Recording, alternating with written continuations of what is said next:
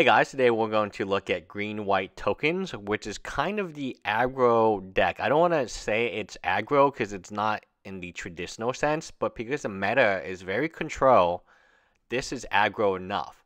So green-white tokens is $300 online, $573.91 on paper. It does tend to be a rather expensive deck, but that's because there's one card, Avacyn, that makes up the majority of the cost. Should that card go down a little bit, then the entire deck gets a lot cheaper because most of the deck isn't that expensive, minus the Avacyns.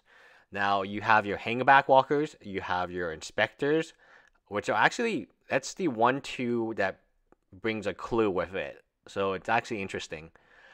You have your Advocates, your Archangel Avacyn, Oath of Nissa, Secure the Waste. Dromoka's command is very good in this deck. I'm very glad to see that the commands are still being played. Obviously, Kolaghan's I knew was a very good card, but Dromoka's command I figured after Abzyn went away, it wouldn't be played anymore, but it's nice that it's in this deck. 1 Evolutionary Leap, 4 Nissa. Love Nissa in this type of deck. It really does produce the tokens you need. You don't need huge tokens, you just need O1s. A Status Snare, and 4 Gideon's Ally of Zendikar. So between your Nissas and your Gideons, you have 8 cards. I guess your Secure the Waste too. You have 10 cards that are non-creatures that can generate creatures. But your Hangback Walker is very good. You're going to generate a lot of creatures very fast, but it's not the traditional aggro deck in the sense that you're going to beat your opponent by 4 and play a Hellrider and just beat them down. This is kind of like aggro in the sense of you're going to keep up pressure from Gideons and Nissas and Secure the Waste, and you keep up a very steady board presence until you can overwhelm your opponent, which happens more times than not with this type of deck. And Archangel Avacyn is a blowout. This is a blowout. Next, you have your lands. You have your Canopy Vista, your 7 Forest, your 4 Fortified Village, your 7 Plains, and your free Westvale Abbey.